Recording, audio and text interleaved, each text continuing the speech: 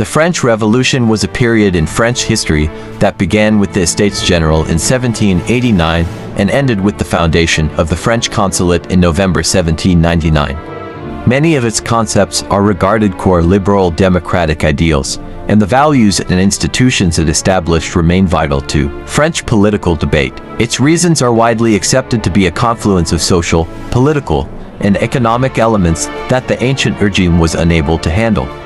In May 1789, considerable social unrest prompted the formation of the Estates General, which was later transformed into the National Assembly in June. The storming of the Bastille on the 14th of July resulted in a series of extreme reforms by the Assembly, including the elimination of feudalism, the imposition of governmental authority over the Catholic Church in France, and the expansion of the right to vote.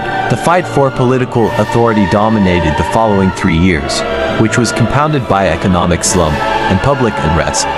Austria, Britain, Russia, and other external powers desired to re-establish the ancient regime by force, while many French leaders regarded war as the greatest way to unify the country and export the revolution to other countries. These reasons led to the commencement of the French Revolutionary Wars in April 1792, the dissolution of the French monarchy and the declaration of the French First Republic in September 1792, and Louis XVI's execution in January 1793. The Girondins, who dominated the National Assembly, were ousted by the Committee of Public Safety, led by Maximilien Robespierre, during the Paris-based insurrection of May 31 to June 2, 1793. Efforts to destroy his opponents caused the Reign of Terror, which resulted in the deaths of an estimated 16,000 people by the time it ended in July 1794. In addition to external foes, the Republic faced internal resistance from both Royalists and Jacobins, and the French Directory gained power in November 1795 to deal with these dangers.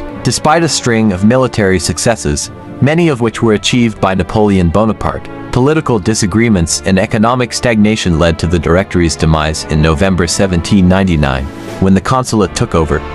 This is often regarded as the conclusion of the revolutionary era,